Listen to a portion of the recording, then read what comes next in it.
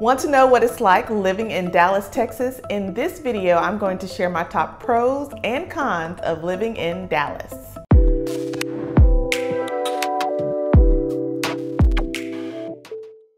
There is no denying that Dallas, which is the 9th largest city and a population of 1.3 million people, has a lot to offer both visitors and residents. By the way, I'm Keela McGraw with the McGraw Group, and I put out videos every week on my channel. I'd love for you to subscribe and keep you in touch with what's going on in the Dallas and Fort Worth market. If you want to know more about Dallas, or if you are thinking of relocating to the area or know of someone who is relocating, go ahead and share this video or click the link below to contact me. We are getting emails almost daily about people who are wanting to relocate to the Dallas area. As a realtor, I know how important it is to get facts before you're relocating or considering relocating to an area. Let's dive right in to talk about some of the great things about living in Dallas. Let's start with the cost of living. According to payscale.com, the cost of living in Dallas is about 4% higher than the national average.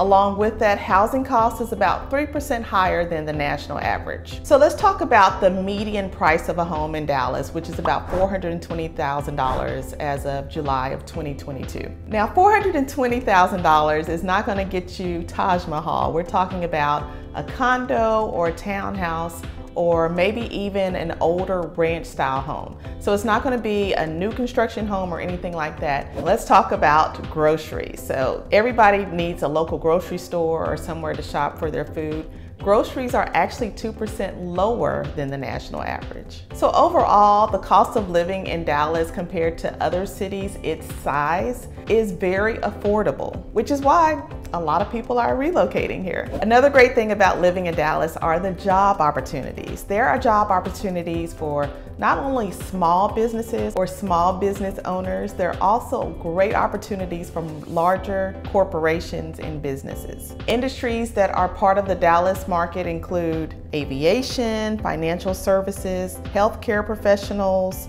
high tech, hospitality, logistics, manufacturing, and construction. Another interesting fact is that there are 23 Fortune 500 companies in the DFW Metroplex. That is the second most in the country. In fact, Dallas-Fort Worth added 294,700 jobs in the last 12 months alone. So as you can see, a lot of people relocate to the area because of the plethora of opportunities they have in the job market, but also as an entrepreneur. Another positive about living in Dallas is the schools. Now, I was kind of shocked at the rating that Dallas Independent School District had, but according to Texas Education Agency, the 2018-2019 overall school district rating for Dallas ISD was a B. And if you think about it, this district has over 140,000 students that they are servicing. So to get an overall rating of a B as a district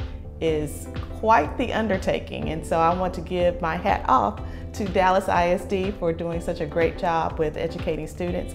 And that is another draw to relocating to the area. Now, you also have charter schools and private schools that you can look into for educating your child.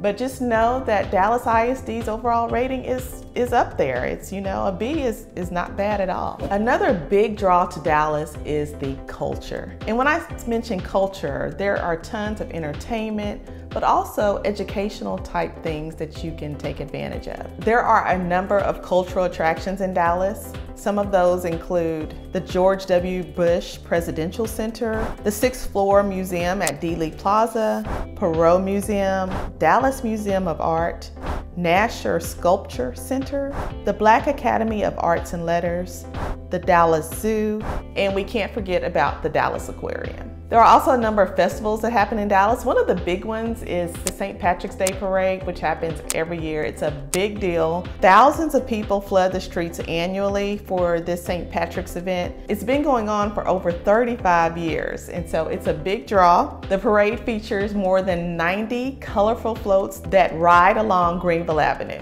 So honestly, this is an event that even if you aren't big on St. Patrick's Day, it's usually that time of the year when the weather is changing and things like that. that. And so people just want to get out.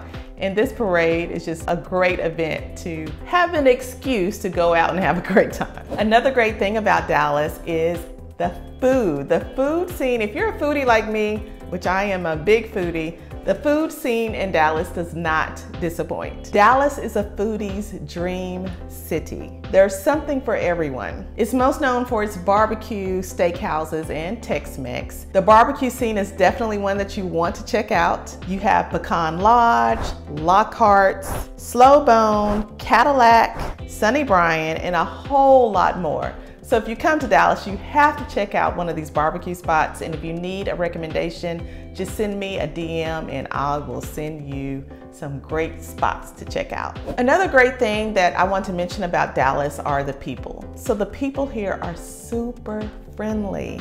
It's one of the things from even when I would visit Dallas as a child, I always noticed that people were so friendly here. So you need to come experience Dallas, meet some people, and get a good feel for what I'm talking about when it comes to that Southern hospitality. Another cool thing about Dallas is the entertainment scene. And you can't talk about Dallas and entertainment without mentioning the State Fair of Texas. The State Fair of Texas is the longest running fair in the nation. You have everything from the famous Fletcher's Corny Dogs to the big Ferris wheel that you can see from the highway as you get into Fair Park. The State Fair of Texas brings 24 days of entertainment for families in the area, and it's just a great place to hang out, break from school, break from work, enjoy some crazy food. They always have the fried foods that you can try out and things like that. It's just a great experience. I personally go for the food, not the rides. Another big event that happens every year is the AT&T Red River Showdown. And this is a huge event between two rival colleges, University of Oklahoma and the University of Texas. It happens every October. Dallas just gets flooded with fans and alumni and students from both of these universities, and it's been going on for over 100 years. For entertainment, you also have your professional sports teams. So you have the Dallas Mavericks as well as the Dallas Stars. Both play at the American Airlines Center. And then of course, just about 20 to 30 minutes down the road in Arlington, you also have the Texas Rangers and the Dallas Cowboys playing. So Dallas definitely has its fair share of professional teams that you can support and cheer on. I think that's one of the great things about living in a city like Dallas, because you don't just have just one sport. You have several to choose from for entertainment purposes. So we've talked about some of the great things about living in Dallas. Let's talk about some of the not so great things about living in Dallas. And the first one I want to talk about is the weather. So the climate of Dallas is rather warm. The average temperature in July and August is about 96 degrees. So if you're comparing this to other states that are further north, that is a pretty hot summer if you're looking at those temps. On average, you're gonna see about 20 or so days of 100+ degree temperatures, but you might see 30+ days or even 40+ days of 100+ degree temperatures. So just be aware that the summers are pretty brutal in Dallas, so be prepared. As far as the spring, winter, fall, very mild. In the winter, you do get some freezing temperatures, but you don't see snow usually every year. You see it every once in a while. A lot of people enjoy the mild winters here. So brutal summers, mild winters, tomato, tomato. Another thing that you will experience relating to weather are tornadoes. Yes, we are in the southern tip of Tornado Alley, so we do get our occasional tornadoes in Dallas. You'll also see some severe storms with hail and high winds. And of course, this can, wreak havoc on your roofs of homes. So just be aware that if you see a ton of roofing companies with signs in the yards, we probably just had a huge thunderstorm that had high winds or hail and damaged roofs. So that is a con of living in the Dallas area. So we have to talk about crime as a con as it relates to living in Dallas. According to neighborhoodscout.com, so on the crime index scale, with 100 being the safest, Dallas lands at a 5. Of course, like all cities, some parts of Dallas may be impacted negatively by crime than others. So just do your due diligence and do your research. So with a population of 1.3 million people, you can probably imagine that traffic is not delightful. Dallas ranks 6th as one of the cities with the worst traffic according to a recent study. So yes, the traffic is not the best. There's usually a lot of construction projects going on, not only on the highways, but also in downtown Dallas. So just be aware that traffic is going to be a part of your life if you decide to live in Dallas. Another thing is that sometimes you have to pay to drive on roads, and I'm talking about toll roads. So Dallas does have some toll roads. There aren't a ton of them, but just know that certain highways you may have to actually pay to drive on them and utilize them. So my advice would be to get a toll tag. That is something that will save you money in the end. It's one of those things where as you drive on the highway, you don't have to stop and pay at a toll booth or anything like that. It just simply scans your toll tag and sends you a bill at the end of the month. Another, I hate to say negative thing about living in Dallas, but we are feeling the squeeze here, is the huge population increase that we're experiencing. According to the U.S. Census Bureau, Dallas had the largest population gain of any U.S. metro area. So with that gain, we're seeing more traffic, we're seeing a hardship on resources with more people. And of course, with that, there is more competition when it comes to housing. So just know with population increases, there are stressors that come on the local area. Another not so great thing about living in Dallas is the landscape.